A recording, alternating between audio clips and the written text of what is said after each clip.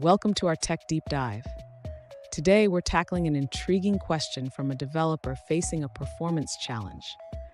The question is, why is random memory access using mmaped data about 16% slower than accessing data directly from the heap? Let's explore this issue together.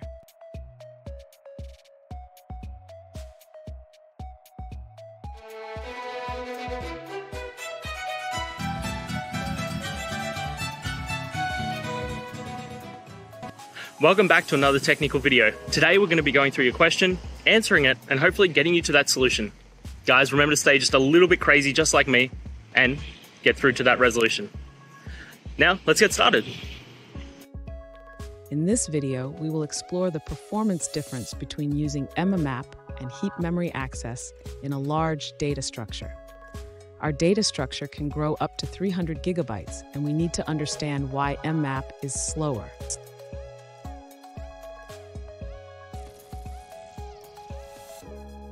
First, let's look at the setup. We are using a server with 128 gigabytes of RAM and running Scientific Linux 7.2 with a 3.1 GNOME kernel. This setup is sufficient to hold our entire data structure in memory.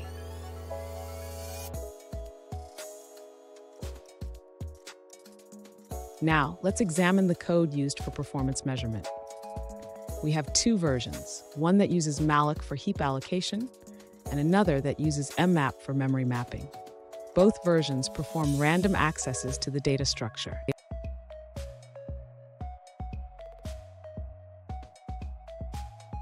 The results show that the mmap version is consistently slower, with a performance gap of about 16%. We tried various mmap flags, but the performance did not improve. This indicates that mmap may introduce overhead that affects access speed.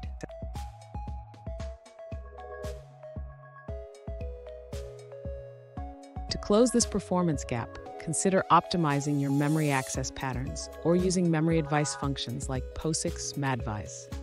These can help the operating system manage memory more efficiently.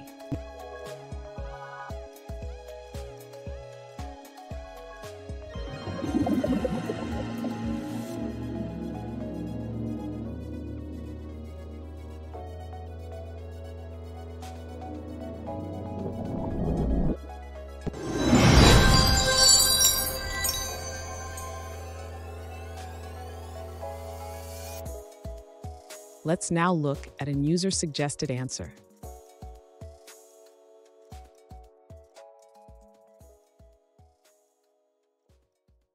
The slowdown in mmap memory access might not be due to mmap itself, but rather the mapping to a file. Linux malloc uses mmap for large allocations, but without a file, which could be faster.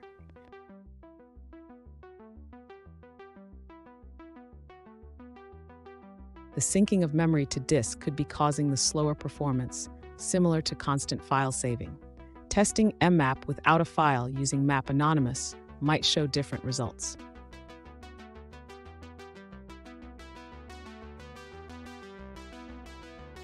Interestingly, the slower access might actually be beneficial in the long run, as saving in small increments could improve performance compared to locking large data to disk all at once.